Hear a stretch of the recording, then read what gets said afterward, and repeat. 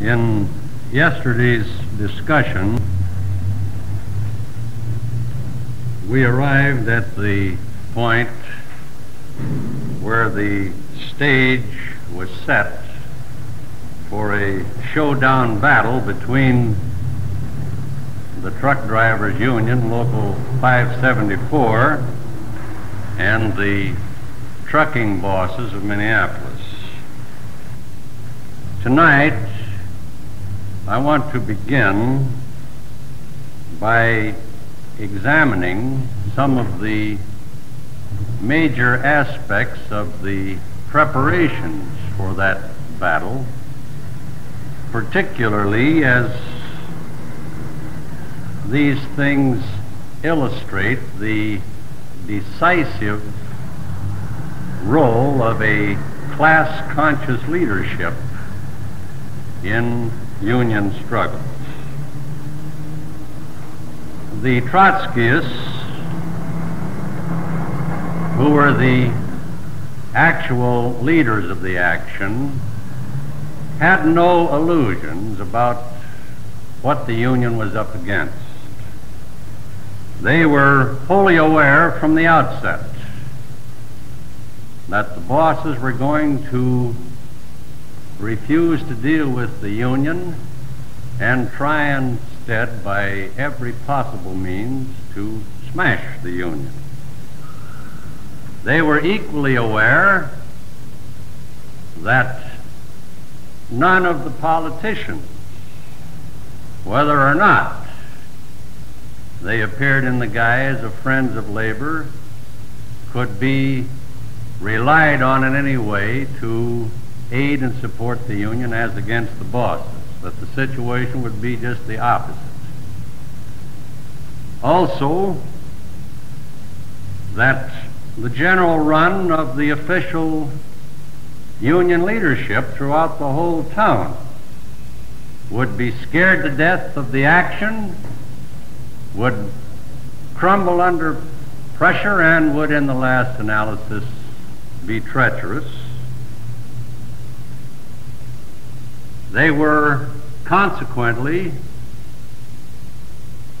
fully aware that in the last analysis the outcome of the fight would hinge on the capacity of a class-conscious leadership to mobilize the workers, lead and teach the workers in the course of the action, and undertake to break through all the barriers to the unionization of the truck drivers by the power of the rank and file of that section of the working class involved in the struggle.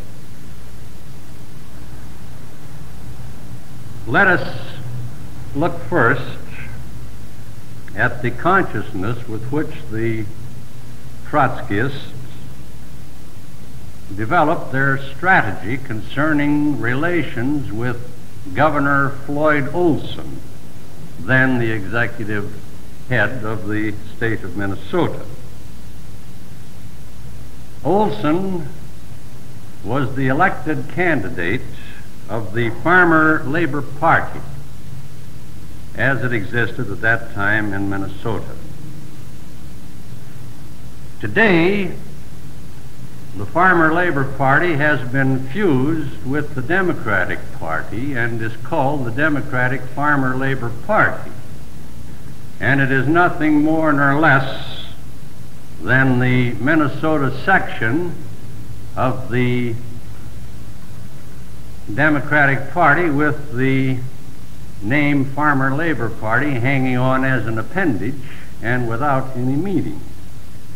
But at that time, the Farmer Labor Party existed as a separate political entity in the state of Minnesota.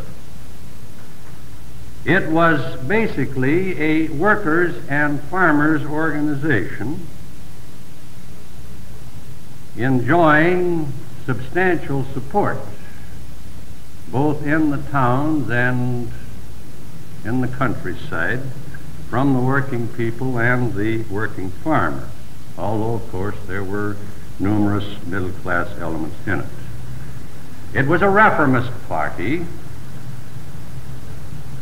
acting on the political arena in the name of achieving reforms for the workers and farmers under the capitalist system, and it was semi-independent of the two-party system in the sense that within the state of Minnesota it ran its own candidates, for instance, for governor, as against both the Democrats and Republicans, but nationally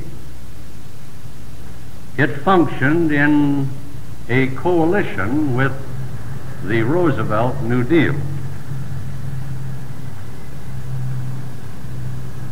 To a politically conscious person with a class understanding, it was therefore evident that Olson, as a farmer laborite in the governor's chair, was in a peculiar position. And to think this out in advance and know how to proceed because of this was very important to the good and welfare of the strike that was to come. On the positive side, from the point of view of the workers, was the fact that it was politically dangerous for Olson to act openly as a strikebreaker.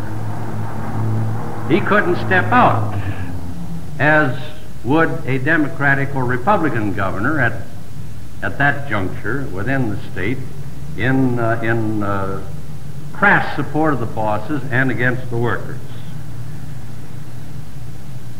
On the other side, it was necessary to recognize in advance that in the showdown that was to come, there would be juncture after juncture in which Olson was sure to maneuver against the Union. Now, the contradiction was present, but so long as the Union leadership was aware of it and knew how to approach it, it became Olson's contradiction and not the Union's contradiction. And from that it followed that the problem of the Union leadership was to devise the best possible way to take advantage of Olson's contradiction. Recognizing this in advance and beginning to prepare well in advance of the actual strike, the Union leadership opened the gambit by putting Olson on record as sympathetic to the Union aims. This was done at an early stage in the spring of 1934, about 6 weeks after the successful coal strike and a month or so before the first general truck driver strike developed in May. You recall I described to you yesterday how the volunteer organizers that had come out of the coal yards and had been victimized by the bosses after the strike was won had been out working both sides of the street all over town, organizing drivers and inside workers, and holding meetings with them in which the workers had a voice in shaping the demands that were going to be presented to the bosses. As this general momentum developed, it became appropriate and necessary and possible to hold a general organization mass meeting. For the purpose, the Union rented for a night a downtown theater and got out a lot of publicity. Now, by the way, here's a little factor that will, in another sense, illustrate the difference between the politically conscious factors that are now in Local 574 and the old line leadership. The organizing committee went before the Union Executive Board and asked for an appropriation to pay a printer to get out a batch of leaflets advertising this organization meeting to summon the workers to this theater. And one of the members of the Executive Board said, "What do you want money for leaflets for? These guys all know where our headquarters is, and they know we've been here for years, and if they want to come down, they'll come down. Why we got to spend good union money to have a printer tell these guys where we're at?" This was just typical of the mentality we were running up against. Well, we got the appropriation, got the leaflet out, held the meeting, and a formal invitation was extended to Governor Olson to appear at the meeting. And he accepted the invitation, and the leaflet announced that Governor Olson would speak. Now, he didn't turn up. But here you begin to see how the contradiction in Olson operated to the union's benefit, where you had a conscious leadership. Olson couldn't just stay away, so he sent a letter to the meeting. And we had him on record in even better form than if he had made an oral presentation at the meeting itself. Because it was right there on the official letterhead of the Governor of the Sovereign State of Minnesota, signed Floyd B. Olson, in which he, in a careful and cautious way, but nevertheless with sufficient positiveness to serve the necessary advantages, gave approbation and approval to what the workers were asking, what they were striving to do. Now, as I say, the conscious leadership was wholly aware that this couldn't be taken at face value. But it helped in various ways from time to time as the going got rough in the battles that were to come, and particularly when Olson would begin to maneuver and wiggle around and do some pretty desperately drastic things in an effort to get out of the contradiction he was caught in. That was one aspect of the preparation.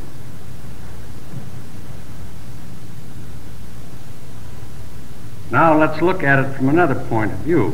What concretely did it mean when we say that the union leadership was wholly conscious from the outset this was going to be a showdown fight with no holds barred?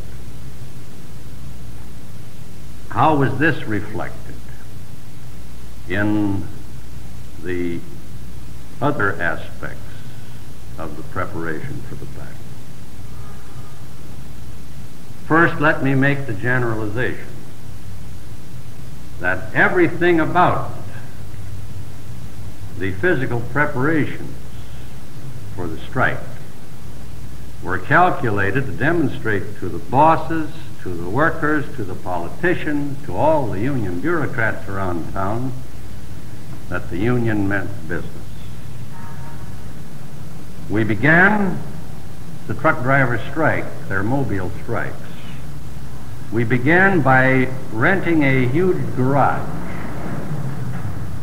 It was about a block long and probably as wide as 2/3 the distance from here to there, this building. Equipped so that the picket cars could drive in and out, which was necessary for a series of reasons. Within the headquarters, a commissary was established where the strikers could be fed on a mass basis.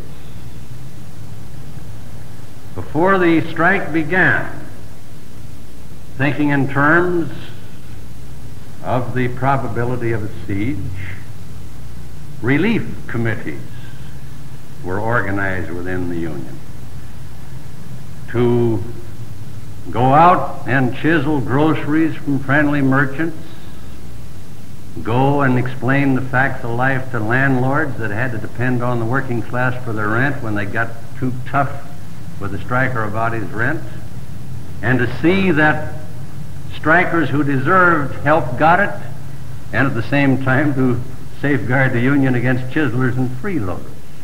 And these relief committees came right out of the ranks of the union.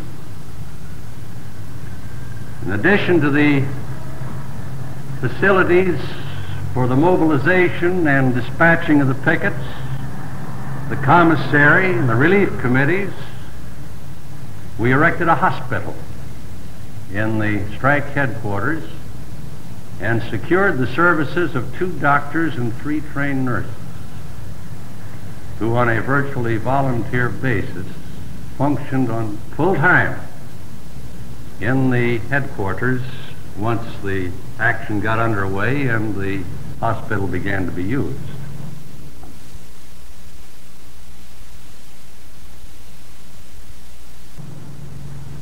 We had another situation that is of particular interest. We found as the action got underway that the cops had our telephone lines tapped. They had police spies around in one and another way, shape, and form. And when we first began to dispatch pickets, receive calls from a picket detachment in trouble with the cops out someplace, or to dispatch pickets to someplace where we found that an outfit was trying to operate that shouldn't, we learned that the cops would be there ahead of us. It didn't take us long to figure out that they had, by the device of tapping our phone and other means, this inside information. So there was a particular contingent of volunteers that turned up in the strike that we organized into a courier service. They were the counterpart in 1934 of the young men and women you see all dressed up in the garb for the occasion that ride motorcycles. The equivalent of the packs that were dramatized in that picture that Marlon Brando played, and I forget the name of the picture. The Wild Ones. These were the Wild Ones of 1934. They turned to, and we had the most magnificent kind of a courier service. In addition to the picketing detachments, we had picketing marshals stationed at various areas around town in the strategic places, and our couriers passed back and forth between the marshals out in the field and the general staff at the headquarters, bringing in reports and taking back orders. And they enjoyed to the full the action that young people of that kind have an instinctive yearning for, and in the process they've made a substantial contribution to a first-class social cause. The small difference between what happens to youth when class struggle is in the air and what happens to youth when the whole atmosphere is permeated with reaction and everything that is reprehensible about capitalist society, as is the case today. In addition to the couriers, the union quickly developed an intelligence service once the action began. And here, spontaneity came to the fore in a very remarkable form. We enjoyed a striking demonstration of solidarity from girls of working class families who were employed as stenographers and secretaries in the offices of the bosses. We began to get anonymous mail at the strike headquarters.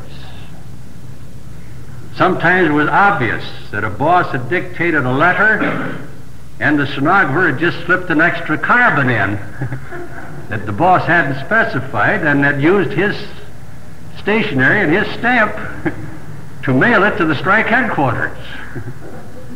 Other times we'd get a piece of paper that obviously had been all crumpled up and thrown in a wastebasket. It would show all those signs, but it would have been smoothed out, carefully folded, and addressed anonymously to the strike headquarters. And as you can see, in more ways than one, we were able to look down the boss's throats, because some of this anonymous intelligence that was coming to us was coming right out of the headquarters of the Citizens Alliance itself, the central boss organization that I described briefly to you last night, that was ramrodding the whole thing from the point of view of the bosses.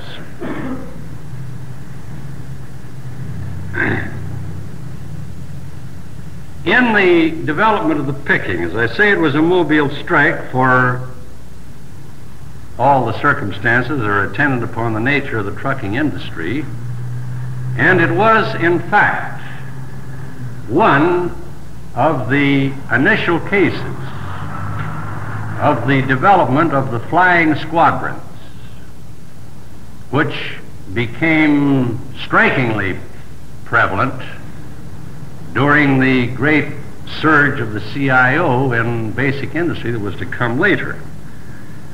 I won't attempt too much to discuss the flying squads right at this point, because you're going to meet them several times in the course of this evening out in action. And I think it'll begin to give you a pretty good feel of what a flying squadron meant. Let us then turn to a brief look at responsiveness in support of the strike from other areas in the working class of the town. Unorganized workers, not in maximum numbers, but in significant numbers, from virtually every quarter of such industry as there was around town, turned to as volunteers to help.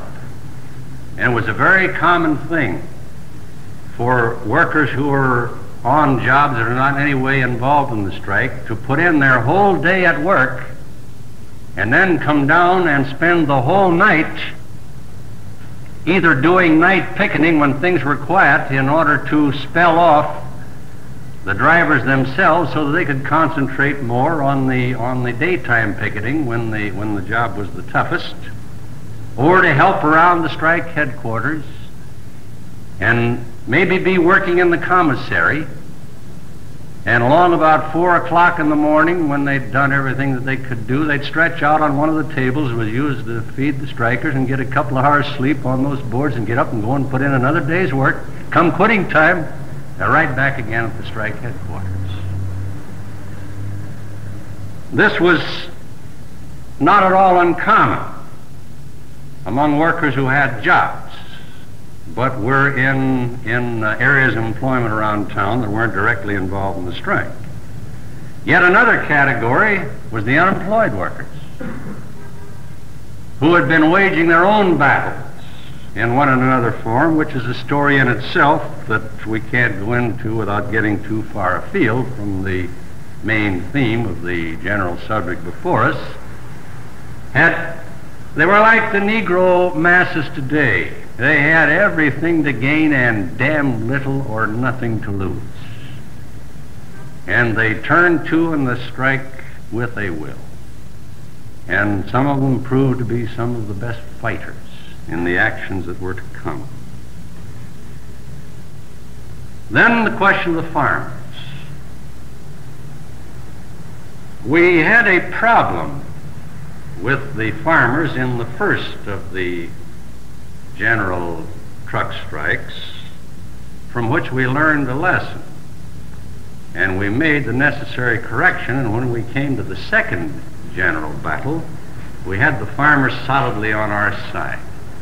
What was involved primarily was truck farmers in the general vicinity of the city who brought their fruit, their berries, their vegetables, and one thing and another down into the market area where a substantial space was stalled off and the stalls were rented to the truck farmers, and they would come early in the morning with their truckloads of produce. You should keep in mind that at that time the chain stores hadn't evolved to the point they have today, and the small corner grocery where people did their trading was much more prevalent. And the small grocer would come down about 6 o'clock in the morning and meet the truck farmer coming in and backing his truck into his allotted stall in the market, and the grocer would pick up his fruit and his green stuff for the day's sales. And since some of the major fighting, or a matter of fact in the first strike, the major fighting was going to take place right in this area, we, without intending to, without wanting to, we actually strangled the truck farmers for a period from carrying out their necessary trade with the grocers. Of course, the bosses wanted this. This is one of the places where it was one of the few places, I think I can honestly say, but it was one of the places where at the outset they thought just a little bit ahead of us. And in the first battle there was quite a little antagonism developed against the Union. But we learned a lesson from it, and when we came to the second strike, in advance of the strike, through small farmers' organizations such as one called the Farm Holiday Association, which was the counterpart at that time of what the National Farm Organization is that's beginning to gestate today, through organizations such as that, we came to an arrangement with the truck farmers, and the Union took over, leased a big parking lot, and gave the farmers stalls in there without rent, unlike what they had down in the regular market. And when we got into the second strike, the farmers came to the union-provided marketplace, and the grocers came there, and the battle went on someplace else, and they paid no attention. And to show their appreciation, they went a long ways toward helping us keep the strike commissary stocked. It was very helpful. As a matter of fact, as the preparations of this kind and responses of this kind became manifest, and the first actions in the strike began, it was so inspiring that even some of the union bureaucrats responded. One of them, he was a business agent of the Plumbers Union. He hadn't done a day's work for quite a while, and he'd been eating very high on the hog.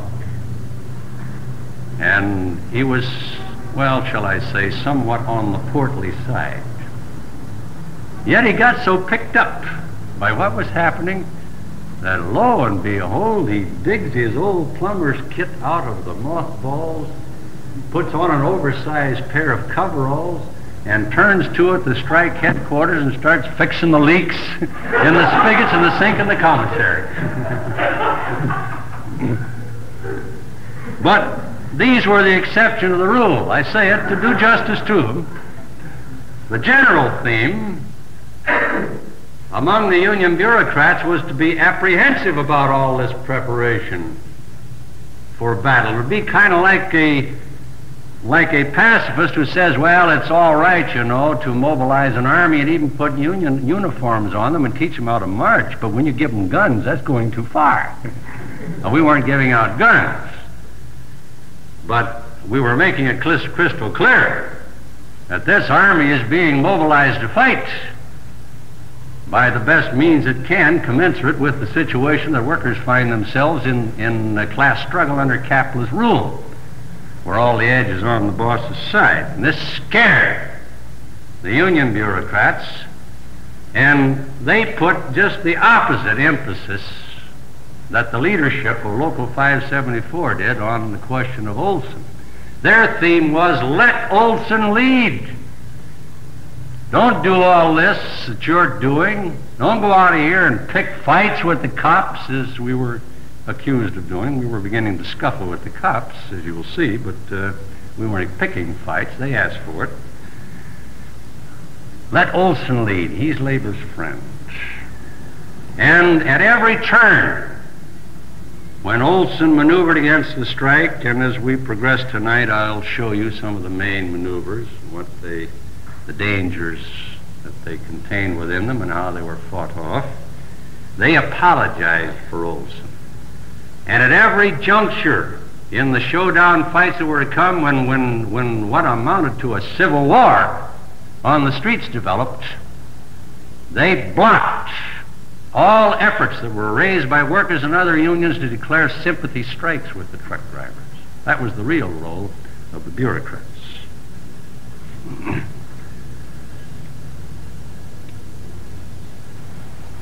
As of the beginning of the strike in May,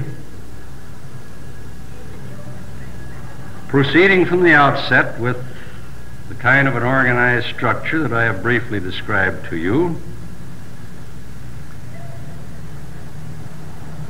the drivers, supporting workers, unorganized from other industries, the unemployed, the strikers and all the friends of the strikers within the ranks of the working class of the city turned to by the thousands. We began to organize our flying squadrons, stationary picket lines here and there, started policing the trucking industry of the town. The first day was really something. These strikers had no experience. For the overwhelming majority of the workers involved, they had never before had an experience of this kind in any way, shape, or form. And picture the scene.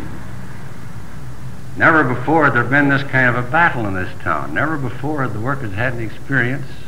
Nobody except the most conscious leadership in the strike had the remotest idea what's about to happen. So here's all these thousands of pickets out. And wherever they found a truck, they did the only thing that come naturally. They brought it to the strike headquarters and asked for orders of what to do. Within 3 or 4 hours after the truck opened, that was a bedlam around that headquarters. There were truckloads of hogs and cattle, loads of coal, milk wagons. I told you about these tea and coffee drivers who went out and peddled tea and coffee and salves and the Farmer's Almanac. Some of those standing around there. Everything they brought in. Well, after about 24 hours, we got that straightened out. And the situation began to stabilize. The biggest trouble we were having was with the newspapers. And I think it won't come as a surprise to you when I tell you the newspapers were somewhat misrepresenting the strike. The workers didn't like it. And moreover, they were trying to run trucks out to deliver these lying papers under police protection. So we designated, the picket dispatchers designated what was intended to be a vigilance picket line. We didn't think it was quite appropriate to join the first issue right here. But the pickets took it in their own hands and they descended on what was called Newspaper Alley, a certain street there where all the newspapers were one next to another and the trucks were loaded. There were what they called independent truck owners that worked in various construction projects. I had these little 2.5-ton trucks that hauled sand and gravel and stuff like that. They were very handy. You could load from 20 to 35 pickets into the back end of one of those, depending on how urgent it was to get a lot of people there in a hurry. In this kind of a strike, in many cases, you follow the maximum of Forrest, the Confederate cavalry commander in the Civil War. It says the main law in cavalry tactics is that the one that wins is the one that gets there the fastest with the mostest. and this was the factor that was present in the transportation of pickets. They descend upon Newspaper Alley, and the cops reinforce themselves. The newspapers had a gang of private cops from the Burns Detective Agency, and they proceeded to work over the pickets and gave quite a few of them a beating, men and women. Up to this point, in the preliminary stages, not only the strikers, but the wives of strikers, women working in other industries. There were very few women employed except in office work in the trucking industry, had been on the picket line. And they beat women just as mercilessly as they beat men. After this experience, in the situation that was quickly to follow, in which the fighting got really brutal, the division of labor was such that it fell to the men to constitute the picket detachments, and the women formed themselves into supporting forces that functioned in a whole series of ways. Once every man was needed on the picket line, the women immediately took over the commissary. The women immediately took over the general staffing of the relief committees. They took over the auxiliary functions of helping the doctors and the nurses in the hospital, which in the strike headquarters, which by now is becoming very necessary. When in the second strike we launched the strike daily that I will speak about later, the women played a very big role in all of the tasks attendant upon the production of that paper, and especially in the distribution of the paper. And at various crucial points in the strike, when the battle was very rough and the union found itself in one or another kind of a crisis, the women organized themselves in very impressive forces and made demonstrations before City Hall, barged in force into the office of the mayor, into the council chamber, into the office of the chief of the police, went over to the state capitol in St. Paul and gave the governor and the state legislature the same treatment. In short, just raised hell generally with the authorities because of the situation they were letting the bosses precipitate, or more accurately, helping the bosses to precipitate, or even more actively, carrying out for the bosses at the boss's order. In addition to that, as the newspapers continued to lie about the strike, the women would form demonstrations in front of the newspaper buildings and let one and all who could hear in any quarter know that those rags they're printing upstairs there are lying about our strike. In ways of that kind, there was a tremendous and a vital solidarity between the men and the women in the strike. And it's an important thing to take note of, not only in the mass movement, but in all sectors of the labor movement, including and above all in the conscious revolutionary party of the working class. Labor, in whatever form its organization at the given juncture, never in the last analysis has a really solid and complete and wholly undetached member until it has both the husband and the wife. And in the ways I've sought briefly to indicate, this was demonstrated to the hilt in this strike by the solidarity of the men and women. It was not just the truck drivers who was on strike, it was the families of the truck drivers that were on strike. And the women weren't sitting at home grousing because the men weren't bringing home dough to pay the grocer and the landlord. In one way or another, they were out there helping in the battle. And the response there was just as broad, just as general, and just as complete as it was among the men in the strike.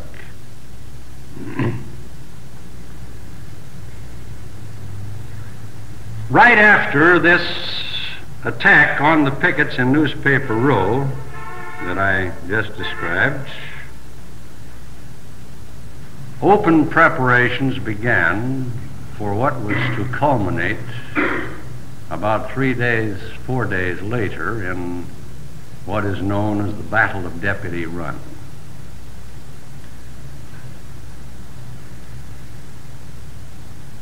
Right after the attack in Newspaper Row, the newspapers themselves opened a big blast on the criminal anarchy of the strike, on the Reds that were leading it, on these outside agitators that ought to go back to Russia, about how these poor misguided truck drivers who never had it so good in their life were being led down the garden path, as the British say. And the mayor announced that he was going to begin recruiting special deputies to enforce law and order. We didn't have television in those days, but they did have radio. And every hour on the hour, Saturday, all day Sunday, the latest bulletin would be announced as to how many deputies the chief of police had sworn in.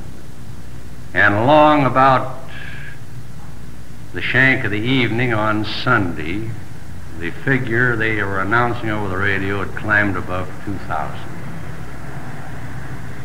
And all day Sunday, they had begun to announce that in the enforcement of law and order, that the delivery of all forms of merchandise in the city of Minneapolis was going to be restored to normal come Monday morning, the beginning of the work week.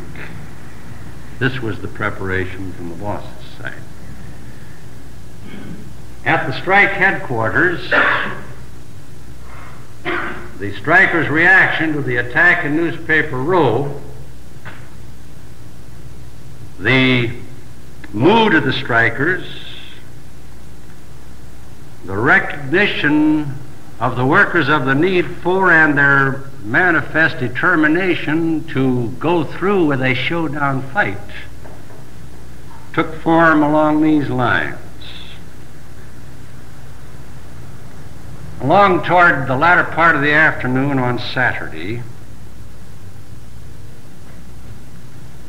a police prowl car pulled up in front of the strike headquarters. 2 cops in it. They jump out with their club in hand, their coats pulled back from their holstered revolvers so there'll be nothing in the way of reaching for it.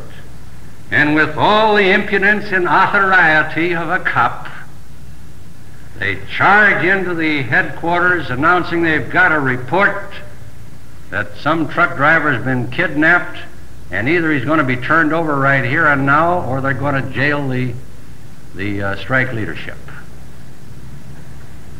Just about 2 minutes and 32 seconds by the clock later, these same 2 cops are laying out on the sidewalk in front of the headquarters waiting for an ambulance to take them to the hospital. This was the first response that showed the mood.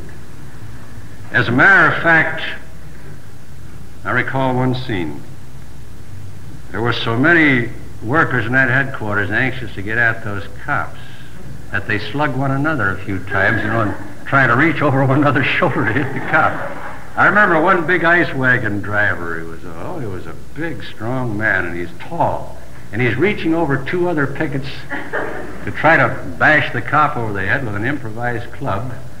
And in the scuffle, he got moved, and he broke the arm of one of the pickets in front of him. And he broke down and cried.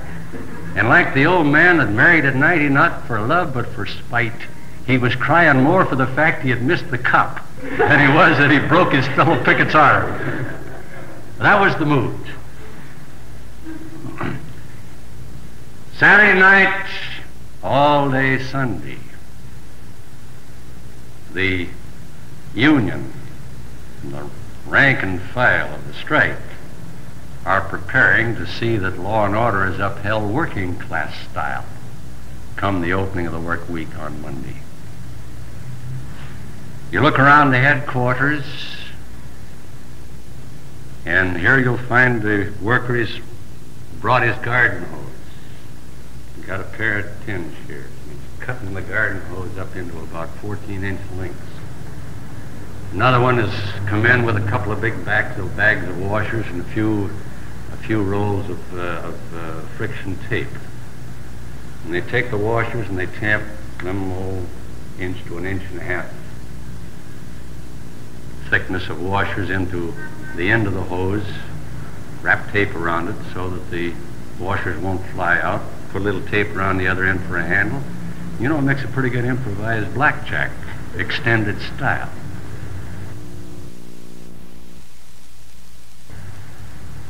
Another detachment goes down the switch yards and they start cutting the hoses, the air hoses, off the freight cars on the sidings in the yards. Here comes a worker not in the strike, but for the strike, down the street with his son's coaster wagon. Got stakes on the side. What do they call them? Newel posts that you have, you know, from the first to the second floor of the house. And they were just right for clubs. So he'd got a saw and he'd sawed all these posts out of the stair railing, had them rigged up in the kid's coaster wagon, brought them down, donation to the strike. Members of the Carpenters Union turned to on Sunday, no overtime, and brought with them a big batch of 2x2s and worked like beavers sawing these 2x2s up in the clubs.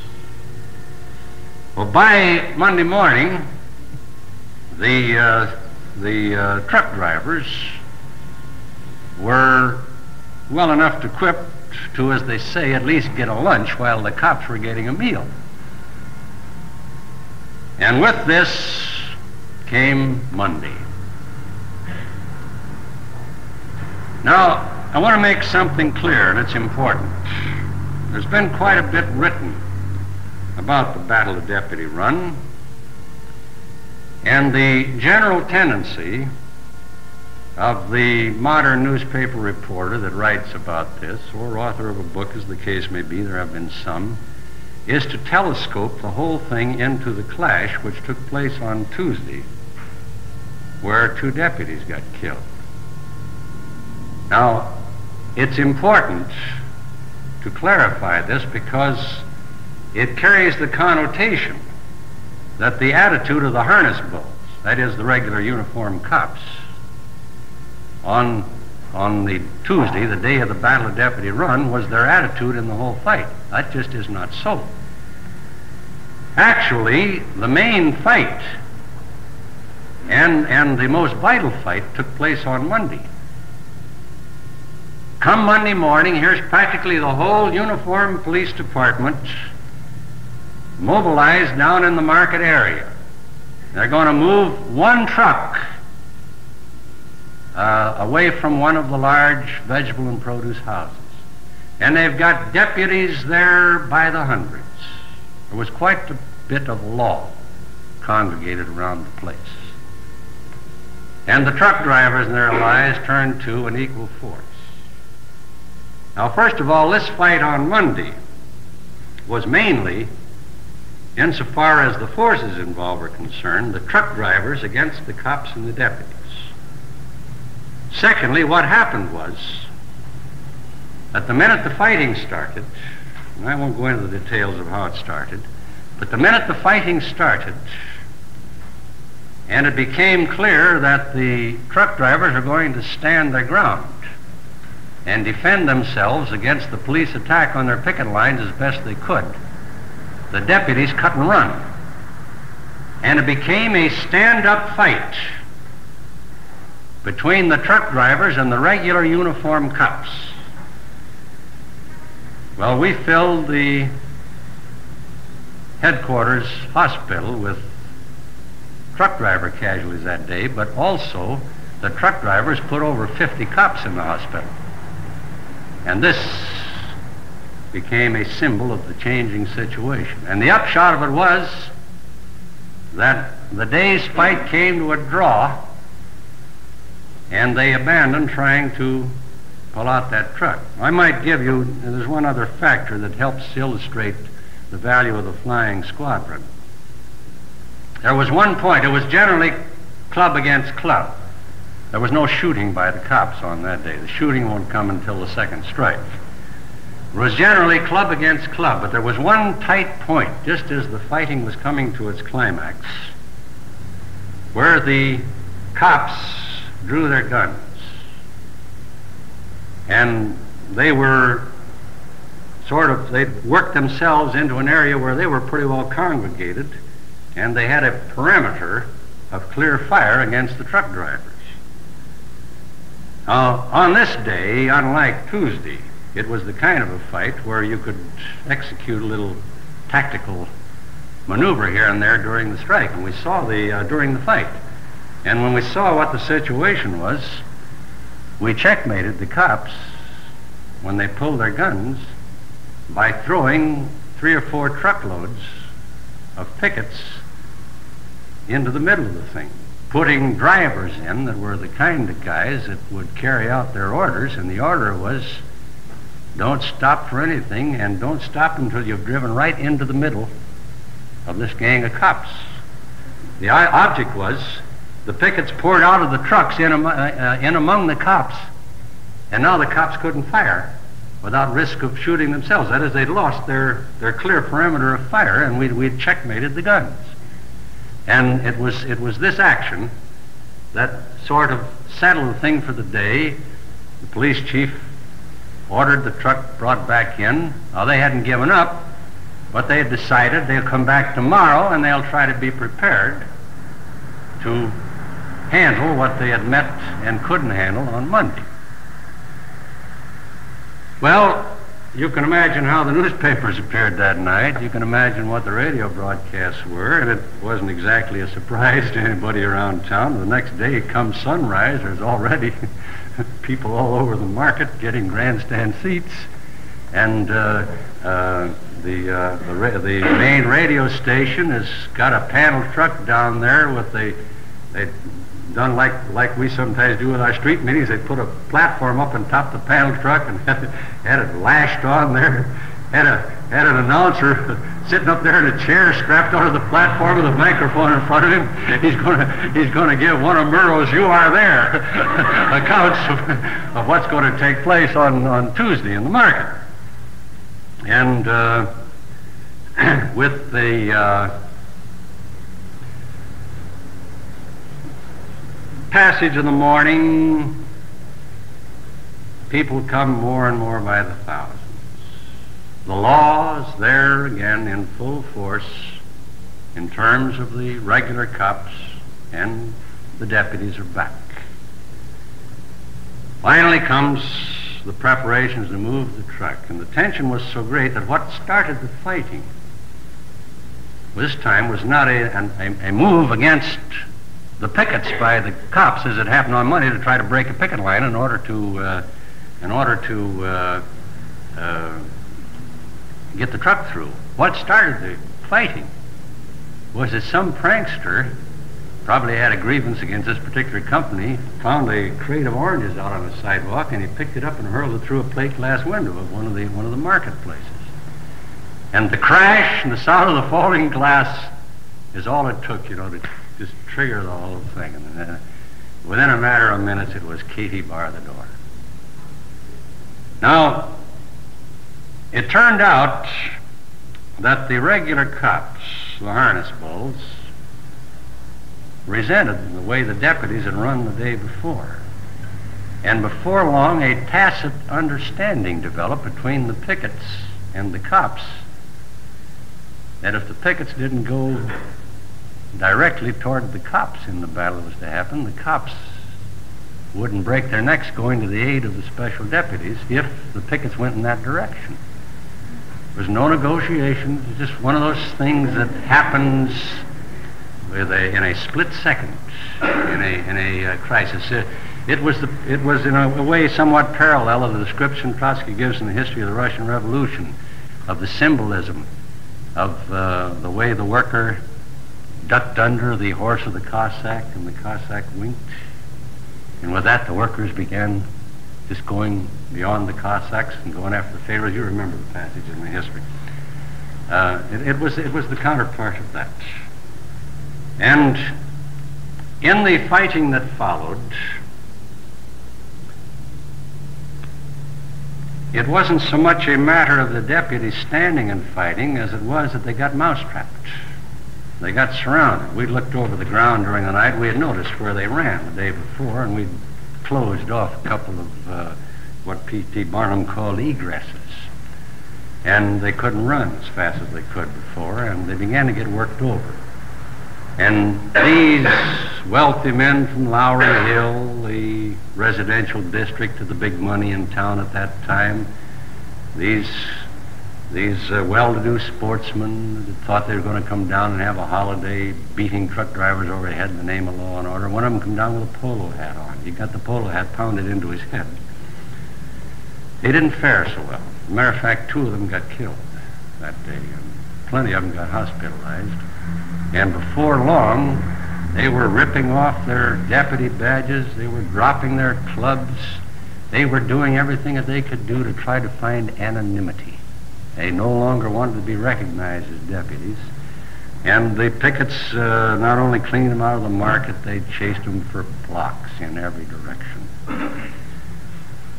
This brought to a climax the attempt at this juncture to break the strike by smashing the picket lines through police force. And what happened was that a truce developed. As a matter of fact, the sheriff at one juncture late that day came forward as the intermediary, and an understanding was arrived at which, it is true, limited the number of pickets that would be on the street, but what was different was it also limited the number of cops that would be on the street. It was a negotiated truce. In short, there was a stalemate. Now, in a sense, you stop and think about this for a moment, you're seeing what amounts to a fleeting instant of dual power. In a strike, in a battle taking place right on the streets of a city in the United States of America. It could be only an instant, because all the features I sought to describe to you yesterday that made this exceptional. It could be only a demonstration of what that kind of class power led and used on a national scale could have accomplished. But it could accomplish nothing more than to safeguard the Union from the attack and permit the truck drivers to go forward in their battle to establish their union.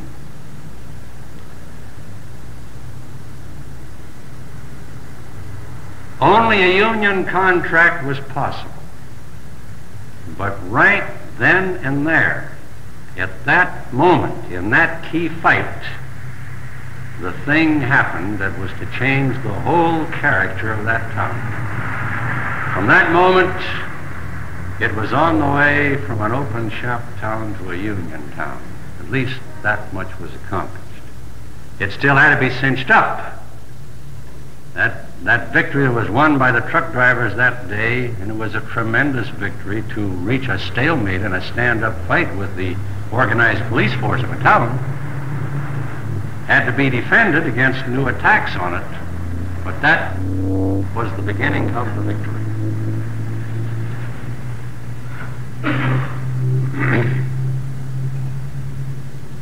Now, while this is going on,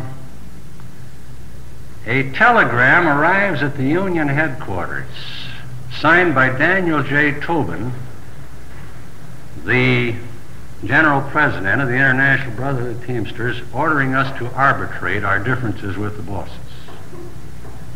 We were busy down in the market. There was a screwball congressman, my name was Shoemaker, wandering around trying to get some publicity for himself, and he wanders into the strike headquarters, and here he sees laying on the table, there's hardly anybody around, we're all down the market, he sees laying on the table here a telegram from Tobin addressed to Bill Brown, the President of the Union, ordering to arbitrate. Well, Shoemaker was just that kind of a screwball. He took it upon himself to answer. He answered in the right spirit, but here's what he wired back to Tobin, and he signed Bill Brown's name to it. Dear sir, keep your scabby nose and scaly face out. This is a fight for human rights, your rat job not involved. Well, as you can understand, it didn't exactly improve our relations with Tobin. even though it did echo the reality of the moment. But what had happened was that the workers had enforced their own law as against the capitalist legal structure, and a stalemate had been arrived at, and some negotiations had to take place. The bosses still wouldn't meet the union directly, so Olson came in as the mediator. And through his mediation, an agreement was arrived at that gave recognition to the union, established an increase in pay and other conditions. It wasn't the best contract in the world, but it was a start. And the strike was settled. The strike had no more than settled, and the strikers returned to work, and we find we've been double-crossed by Olson. Remember I told you there's drivers and inside workers. What Olson had done, it turned out, apparently, was to tell us that the recognition was for both drivers and inside workers, and he told the bosses it was for drivers only.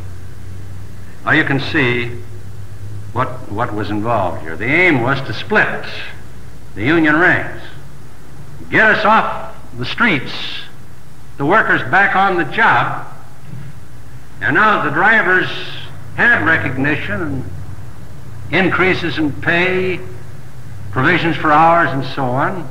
They figured you wouldn't be able to get them back out again, and the inside workers would go by the board. That would have been more than half of the union.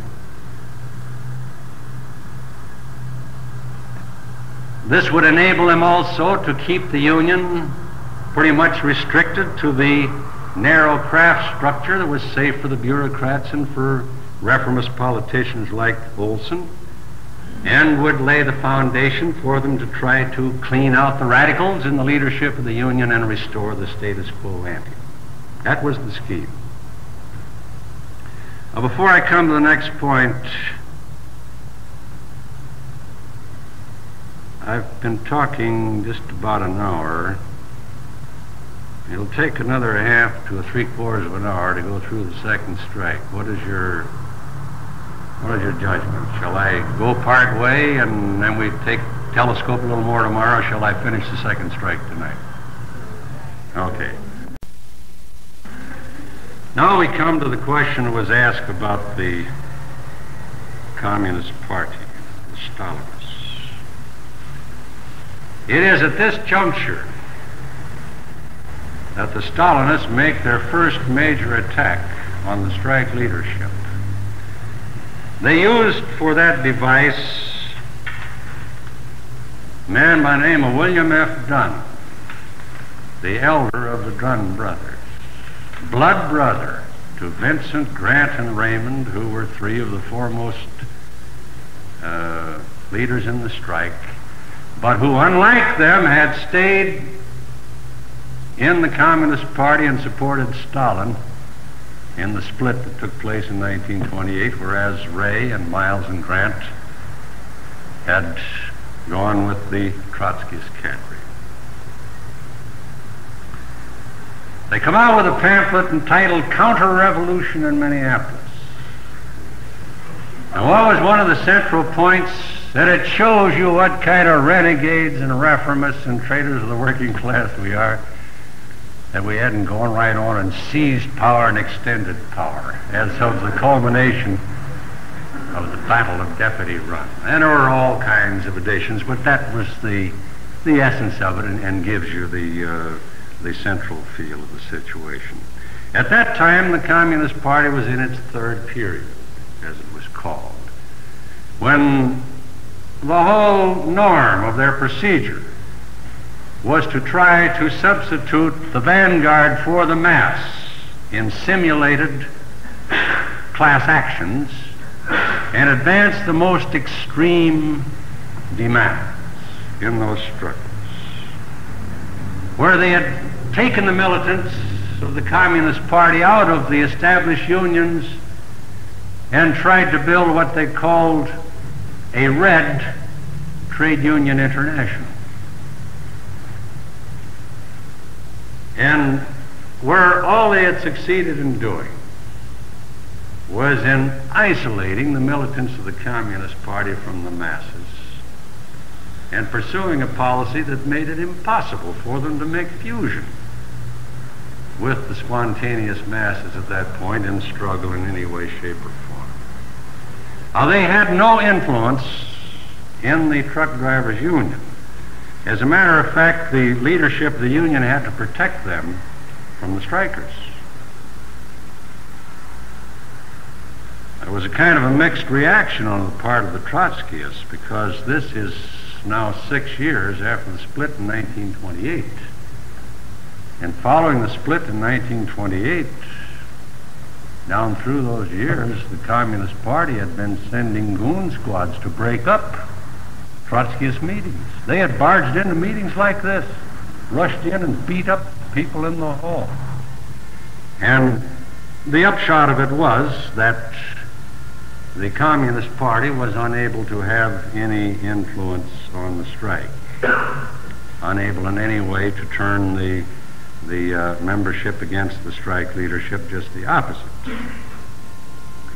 Now, in fact, we had a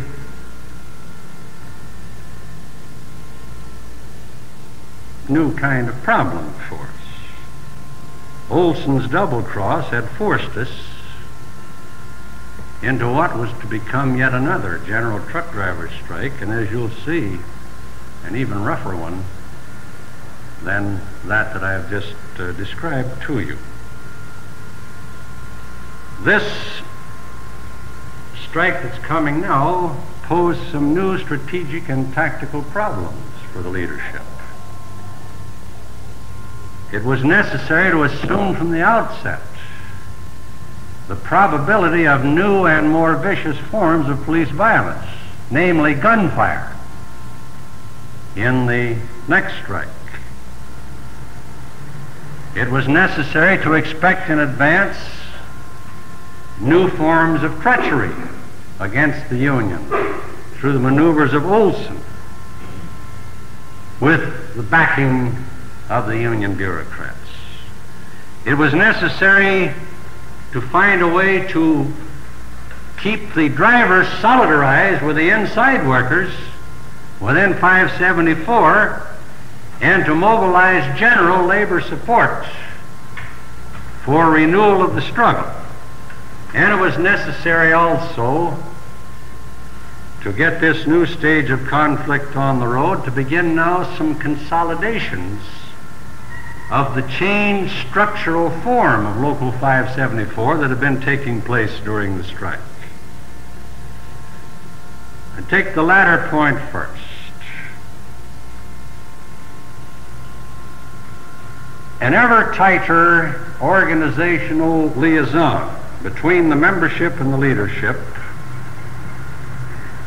was forged now based on mutual understanding, confidence, and trust between membership and leadership as it had been forged in battle in the May strike.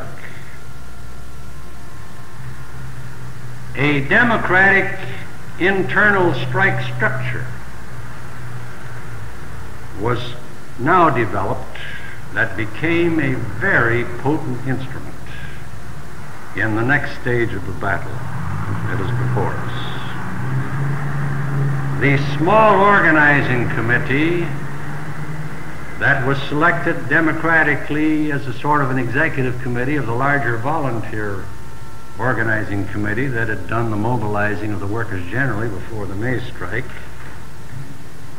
became constituted as what was in actuality the central leadership of the strike. The organizing committee as the central leadership in turn functioned in close liaison with a strike committee of 100. The strike committee of 100 was not just a happen chance body of 100 people. It was democratically selected, adjusted, staffed, restaffed by the strikers themselves in the course of the struggle. It began with a selection of 100 among those who had proven themselves the best in the May strike. And as the battle went on, it was adjusted some again by the strikers. That strike committee of 100 was genuinely representative of the ranks of the strikers as a whole. In a broad sense, this organizational internal structure of the democratic function within the ranks of this striking union was analogous to our concept in the Socialist Workers Party of the selection of our central leading body, the National Committee. Nobody can get on the National Committee of the Socialist Workers Party without getting the votes in the ranks. Nobody can butter up a leader and get pushed into the National Committee. They have to get the votes in the ranks, and there's only one way you can get the votes in the ranks, and that is to conduct yourself in such a way that the members conclude you'd make a good leader. And in that sense, this strike committee of 100, forged in the heat of the battle, was somewhat analogous to the more deliberate, conscious way in which the Socialist Workers Party selects its central leading body. Now, secondly, within this strike committee of 100, a strong cadre of secondary leaders emerged in the test of fire in the battles that were to come, and as you'll see at one juncture when we were getting one of Olson's double crosses, they played a crucial role in saving the strike. They proved their worth time and again, and it was precisely from among these secondary leaders that developed out of the strike committee of 100 during the heat of battle that some of the staunchest and most solid members of the Socialist Workers' Party came that were recruited in the heat of those struggles.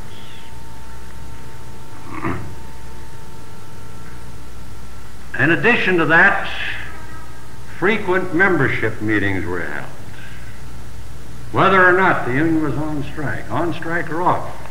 And at the membership meetings there was always full and free discussion. None of this business of the membership gathering and the chairman doing most of the talking, some official, some bureaucrat from the platform having to say so, and the workers sitting there and listening. There was full and free discussion. Moreover, during the strikes, the ranks were kept up to date by daily reports over a loudspeaker system installed in the strike headquarters.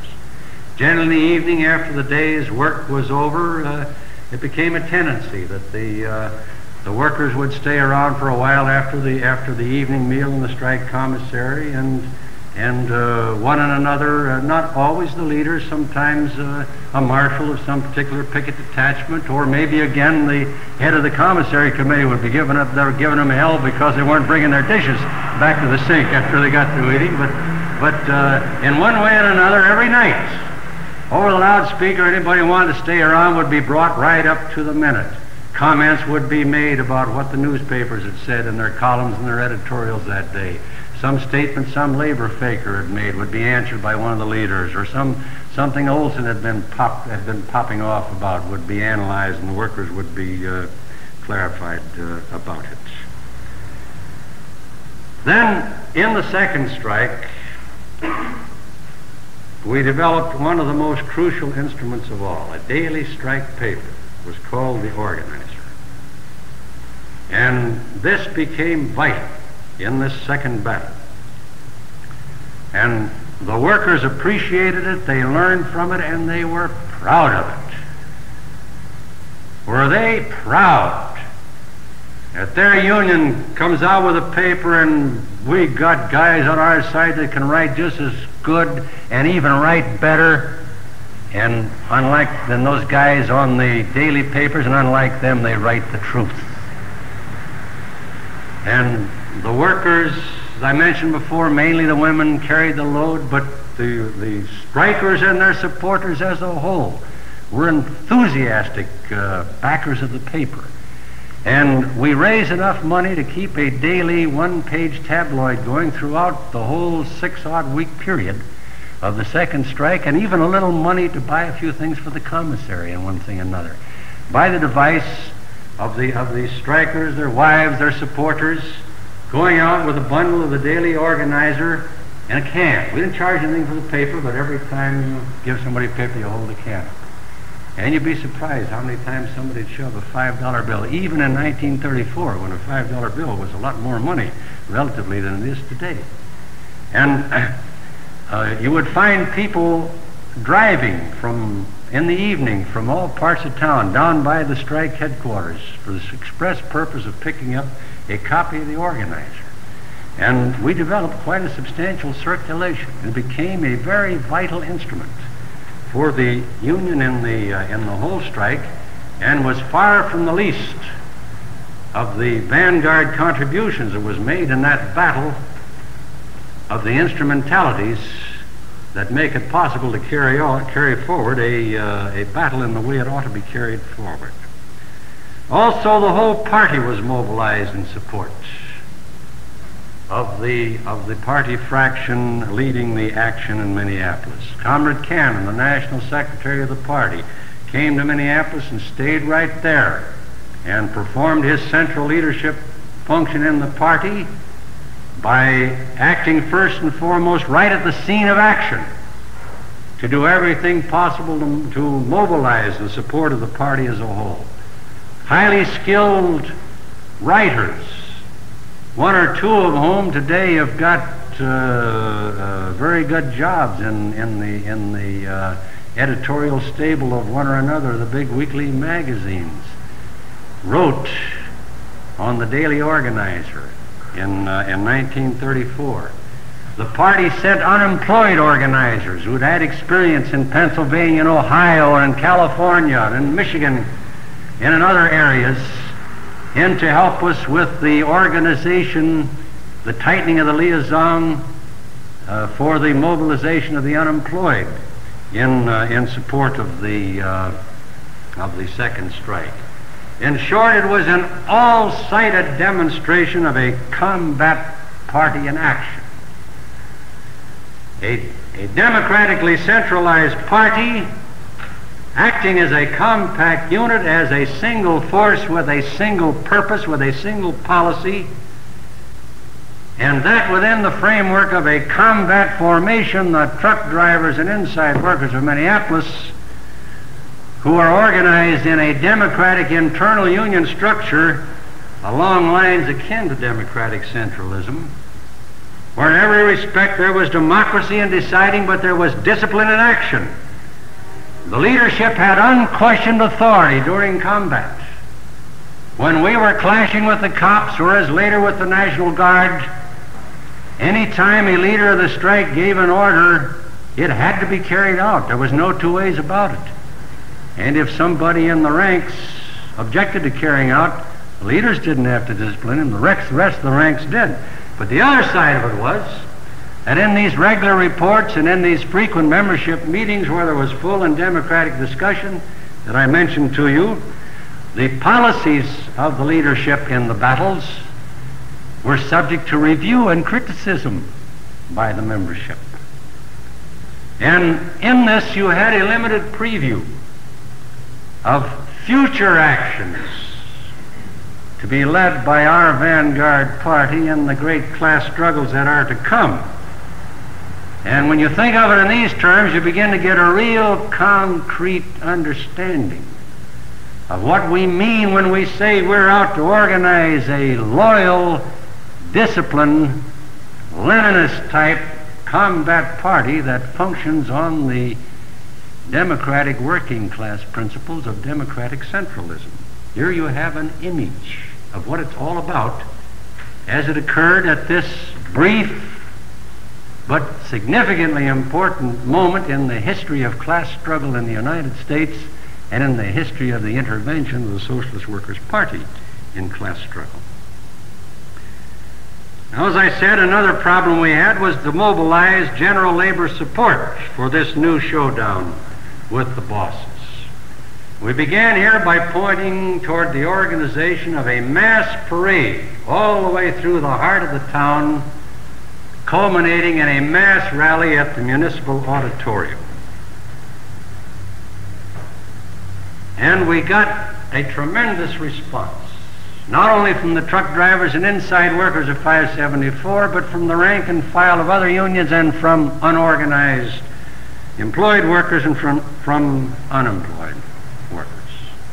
And here again, as we had done with Olson, we used some of the city politicians. There was one alderman. He had the kind of a voice he didn't need a loudspeaker. He anticipated electronics. That man could call a hog in Arkansas from the northwest corner of Nebraska. And he was a vain, a pompous, a self-seeking, big voice, pea-sized minded man. And we found his contradiction, and we put him on record for the second strike by the device of making him marshal of the parade and giving him a white horse to ride. And he did. He did. He did. As they say in Missouri, where I come from, there's more than one way to nub ducks, you know. And in this way we involved, again, the union bureaucrats and the reformist politicians while we were mobilizing the ranks. And some speeches were made at the auditorium that were somewhat akin to the speeches I described to you last night that were made at the settlement of the coal strike. They're sure Olson will get this thing straightened out. We misunderstand Olson and we're not going to have to strike and so on. But Bill Brown was the last speaker, and Bill was a natural-born orator. I contend generally that before anybody can speak at all, you got to think a little about it, you got to study it a little, you got to practice it a little, but every once in a while somebody comes along, it's a natural, and Bill was one. I've seen him sit down just 5 minutes before a meeting, take an envelope and put about 6 words on the back of the envelope and get up and make a stem-winder speech. And that's exactly what he did at this meeting. We got about 25,000 people in this huge municipal auditorium. Brown's the last speaker, and he winds up his speech with the statement, "The only good boss is a dead boss." The next morning the papers are out, oh boy, long editorials, and the theme is Brown's Formula. And they really went to town. Well, it was an extremist statement, you know. But what is it that we've heard lately, you know, about extremism in defense of liberty? But anyway, we had him involved. Now we're at the eve of strike. And another breed of domestic political animal capitalist variety steps in, namely the federal mediator. A fellow by the name of Dunnigan. Mediator assigned by the Department of Labor in Washington. I always remembered him. He wore pince-nez glasses with a black ribbon, had a row of cigars in the pocket where I got these glasses. Come to the strike headquarters, we're getting ready for the next battle. Comes in, introduces himself. Typical line of the mediator. This is a law with mediators in class struggle. Their role is to come in and pretend they're the friend of the workers, get the workers to give them confidence, give them authority, and then go sell you out. Their function is not to attain justice in any way, shape, or form for a working man or woman. Their justice is to prevent a strike from taking place if they can, and if one starts, to get it stopped just as quick as they can with as little as possible for the workers, but above all, get it stopped. Dunnigan comes in. Well, he just got to town. Apparently he didn't read much. And he thought he was talking to a run-of-the-mine group of workers that just come from nowhere, as was happening all over the country then, just organizing and wondering how we're organized, what we're going to do, how we go about it, and looking for somebody to give them some advice. He tells us, I understand your problem. Now, you give me the authority, and I'm going to go over and I'll talk to the governor. I'll get the governor to cooperate with me, and I'll go talk to the bosses, and you give me a little latitude here, and I'll bring you back a settlement. We said, well, Mr. Dunnigan, we appreciate your generous gesture, your magnificent demonstration of recognition that there's some justice on our side, but I'll tell you what you do. That's what we told them. You go over and you see the bosses. You come back and tell us what the bosses said, and then we'll tell you whether we like it or not. Well, we got into the strike and came to a new climactic point, and a second mediator came in, a man by the name of Father Haas, who was part of a special federal mediation service that had been set up, and he and Dunnigan worked as a team. Now, I'm getting ahead a little, but I want to talk about mediators for a moment. At one juncture, our negotiating committee is meeting with Haas and Dunnigan, still no direct meetings with the bosses, and they've given us what they consider a settlement, and they demand that we recommend it to the ranks. Our negotiating committee said, no, we won't. Oh, just let me point out, this is a very important thing about negotiating. Talking about tactics. It's fatal to send your negotiators into a negotiation with power to settle, because they're behind the eight ball. They're subject to get shoved off in the room, and all the pressure in the world is put on them. And you put your negotiators and the organization itself in jeopardy. The strongest position for a negotiator is never have authority to say yes or no. They'll take it back. It serves the dual function of keeping you in the best possible strategic position in negotiating and minimizing the dangers of somebody weakening and selling you out when they go in there as your negotiator. Haas and Dunnigan tried to do this to our negotiating team, and when it was refused, they demanded the right to go before the Committee of 100 with their proposition. And they were allowed to go before the Committee of 100. And as they were leaving the hall after the meeting, and the workers had told them out in no uncertain terms, you would have witnessed the spectacle of a young Irish Catholic truck driver reach down inside his shirt, rip the crucifix off his neck, and hurl it into the face of the priest mediator as he walked out of the meeting. Class struggle is very educational in many ways. Now, in the second walkout, we very quickly came to the most brutal phase of all the fighting, what is known as Bloody Friday. The police laid a trap, this time in the wholesale grocery district. The police had been equipped with riot guns. It's a shotgun type of weapon that carries a number 4 slug. And it's just one small stage short of a dum-dum bullet. It's a vicious thing. It's a vicious thing. They laid a trap, and they opened fire on the unarmed pickets. They shot down over 50 pickets in a matter of 10 minutes. Most of them shot in the back, trying to escape from the guns, 2 of them killed.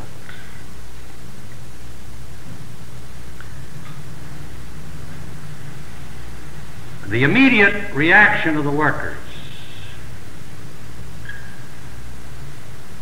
was to go home and get their revolvers, their shotguns, their deer rifles, souvenir bayonets from World War I, trench knives, anything they could lay hands on for a weapon, and come back to the strike headquarters with it. Seething with anger, intimidated, terrorized? No. And here you have the positive side of the democratic illusion in workers.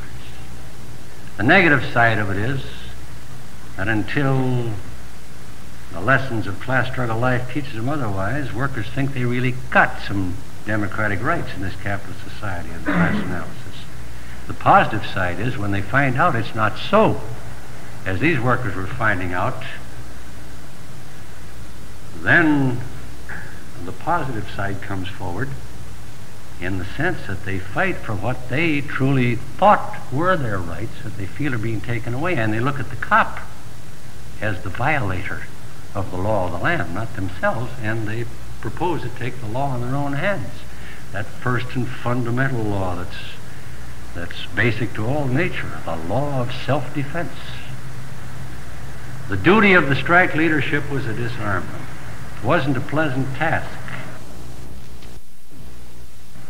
But you'll find the more you attain responsibility as a leader, that there's a lot about being a leader that is not pleasant. Anybody that wants to have a lark, to have a good thing with all kinds of honors, not too much responsibility, and feel that you're free from problems because you can decide, don't ever set out to be a leader, because that's not the way it is. That's not the way it is. A leader has got to be conscious, and a leader has got to know why and how sometimes to do things that at that moment of rage the workers can't understand. And believe you me, it's not easy.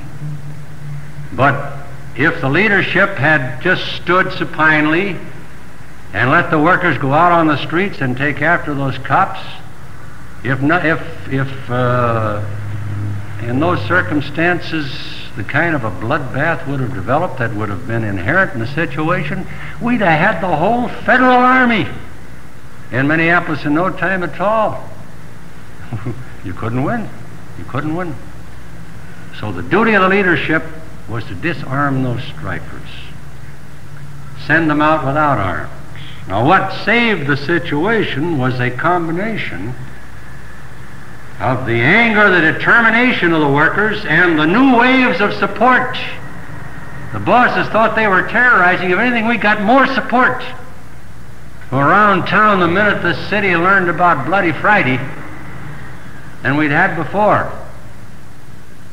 The anger, the determination that came out of that, the fact we had these flying squadrons by this time so skillfully organized and tooled and manned and led, and the fact the cops didn't know the leadership had disarmed the strikers.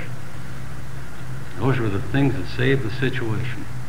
The cops began to escort one truck at a time. You had the spectacle, they would take a truck, anything, whatever, and there would be a convoy of about 40 prowl cars. 4 cops to a car, 4 riot guns sticking out the windows of the prowl car like machine guns out of a tank.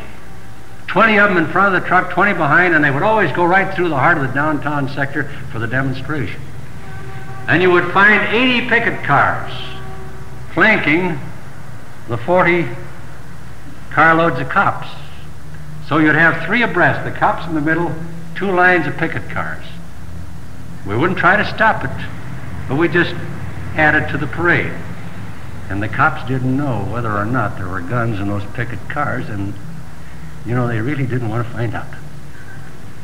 Well, the cops do this a couple of times, and then they would begin to reduce the number of squad cars to a truck. And the minute they reduced the number of squad cars, we'd redouble the number of picket cars. And this would convince them that we're going to begin stopping them now. And they'd shift back. And it just became tug and saw here, and it became impossible for them. Olson had to intervene. So he cooked up a scheme with Haas and Dunnigan. They came up with what they called the Haas-Dunnigan plan. It was a lousy thing, but it did have union recognition. It did grant a certain recognition of the right to an increase in pay. It did recognize drivers and inside workers. It did have the seniority clause. It did have certain regulations on hours and overtime. It did have a guarantee that all strikers will be returned their job without discrimination. And Olson announced that the Haas-Dunnigan plan is going to be presented to the union and to the bosses, and if it is rejected by either side, he is going to declare martial law and enforce the Haas-Dunnigan plan as the terms of settlement of the strike. Now, it was late for us, naturally, but here again we managed to outthink them. A deadline was set of noon on a certain day. I think it was a Saturday. It was a very hot day, I remember. We met in a big hall over on the east side in Minneapolis. Why I remember as hot was because we wanted to make sure, the deadline was noon, and we wanted to make sure that the bosses didn't get any word until the deadline as to the union action. Because we figured the bosses would count on us rejecting the settlement, and then they would accept it, and Olson would turn the guard loose on us. We closed all the windows. We had thousands of men in this huge auditorium. We closed all the windows. And we had ourselves a meeting. All the workers were sore about it. It was a unfair, rotten settlement. But we thrashed it out there. We debated it from every point of view, and we came out with a unanimous vote that the workers understood of the tactical necessity of the union accepting the Haas-Dunnigan plan. We told them we don't think the bosses are going to accept it. We don't think this is going to end the strike, but you have to assume that possibility, but this is why we got to do it. And we'd made the decision a couple of hours before the deadline, and with everybody's agreement, everybody just sweltering and suffering, we sat there till just a few minutes before the deadline. Bill Brown went to the telephone, called the governor, and said the union accepts the Haas-Dunnigan plan. The bosses hadn't said a word. A couple hours later, they announced they accepted with reservations, which was that they didn't accept it at all. And with this, Olson declared martial law and installed the National Guard headquarters in the Armory in downtown Minneapolis, threw the troops out on the streets. Pretty soon you had these farm boys with their bayonets walking back and forth under the awnings of the stores downtown and getting the bayonet caught in the awning and damn near cutting their throat. But he announces that out at any employee that comes out to the National Guard headquarters and signs the Haas-Dunnigan plan can operate. So all the small fry bosses, little one-horse outfits that never intended to live up to anything they signed anyway, they all rush down and sign. Pretty soon all the trucks of these little operators are out with a big poster on the front of the windshield, operating by permission of the military authorities under the Haas-Dunnigan plan. And we go this way for a while, and the big bosses begin to put the heat on. They take Olson to court and try to get an injunction against martial law, and then they start claiming that this is interfering with interstate commerce. We're depriving sick people in hospitals. All the pressures in the world are put on, and little by little, Olson begins to let other trucks operate under military control. In short, he's beginning to break the strike on a piecemeal basis. So we held a protest rally of the union at a big public playground known as the Parade Grounds, where we denounced this whole thing and announced to one and all that the union is going out the next day, and whether or not there's any tin hats along, if a truck is on the streets that the owner hasn't signed up under the Haas-Dunnigan plan, we're going to stop it. Well, about 4 o'clock the next morning, some of us are in the headquarters, and suddenly we hear, as the poets say, the measured tread of booted feet. The National Guard is marching up the street from the Army and surrounding the strike headquarters. They surround the whole block, and they train machine guns on the front doors of the headquarters that the picket cars came in and out of. And the colonel in command of the Guard, a judge from Duluth, Minnesota, comes in and announces he's taking possession, and he's got a list of the names of the leaders of the strike. And don't think the bosses didn't know who the leaders were. He didn't have any of the formal executive board. He had the real leadership of the strike on his list. They got some of the leaders. The first one they got was Ray Dunn. One or two of us managed to get through the police lines or the military lines by a ruse. And they had set up a military stockade at the state fairground out in the edge of town. They threw all the leaders they could grab in there, and they began arresting pickets and throwing them in there. And in the headquarters were still all these guns and bayonets and butcher knives we'd taken away from the pickets on Bloody Friday. And so the military, they sort all these out and they've got them laid out on a table, all tagged. Newspapers come in, take pictures of them. The evening papers have got huge pictures, this arsenal that is found in the strike headquarters. But meantime, Olson has sent word through the union bureaucrats that he wants to meet a rank and file committee of the union, and here's where the secondary leaders come into the picture. Secondary leaders that have been developing in the strike committee of 100. Olson meets them in the offices of the Labor Review, the official paper of the Central Labor Union, in case you don't think there was some connivery going on between Olson and the bureaucrats. They come in, Olson, he was an old dock walloper. When he was with workers, he liked to play the worker angle. He chewed Yankee Girl tobacco.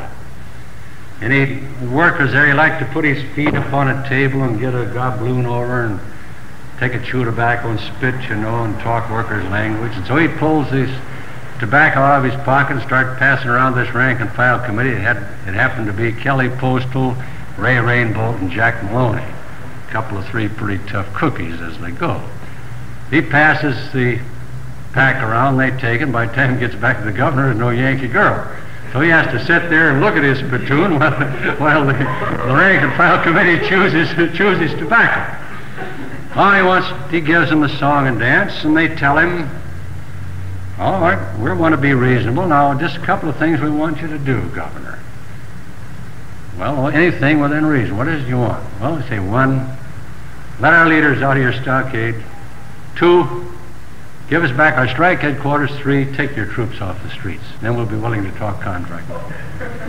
Meantime, those of us in the central leadership that the military hadn't managed to grab, together with the others on the strike committee of 100, have organized auxiliary headquarters all over town, generally using friendly filling stations. And a little mayhem is being committed, not only on the trucks on the street, but on some soldiers, too.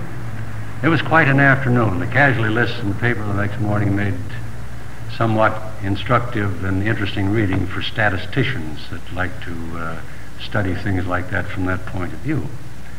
Between what's happening to his tin hats and the scab trucks that he's let loose under military protection and the hard time he's having with the rank and file committee and the editorial office's labor review, Olson decided he had to back off.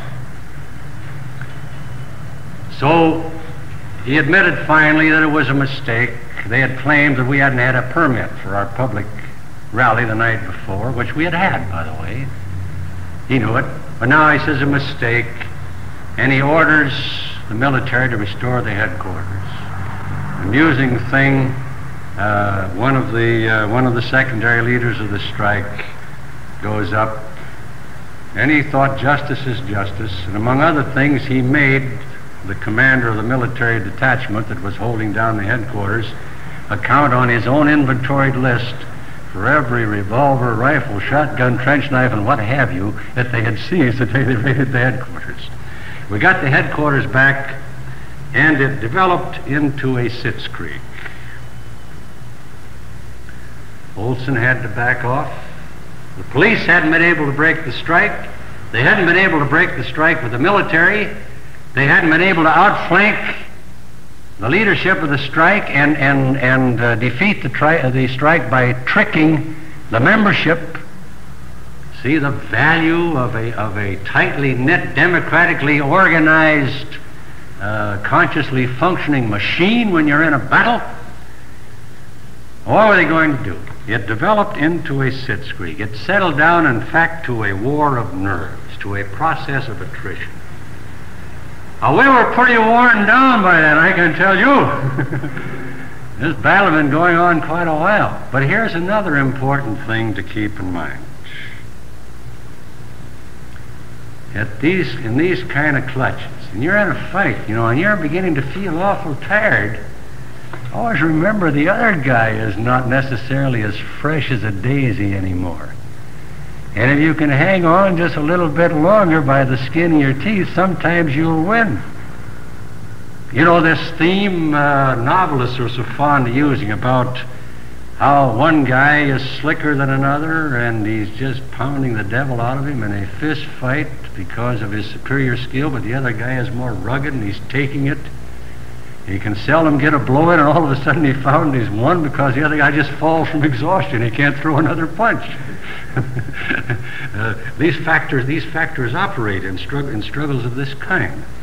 And just when we were on the ropes and actually beginning to talk about the problem of how to call off the strike and at least get some of the best militants back on the job if we could, the bosses folded. It took the form of a special mediator coming in as a face-saving device and a formula that was a sort of a combination of the Haas-Dunnigan plan and the utilization of the collective bargaining election through the National Labor Relations Board that had appeared in the case of the coal strike, was put together, and on that basis the bosses agreed to a settlement that, while it wasn't what the workers deserved, as it was looked over in a cold, hard, and calculated way, we had to recognize it was as much as we could get at the time.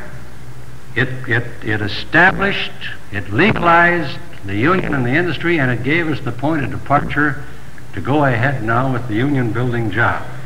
And on that basis we settled the strike.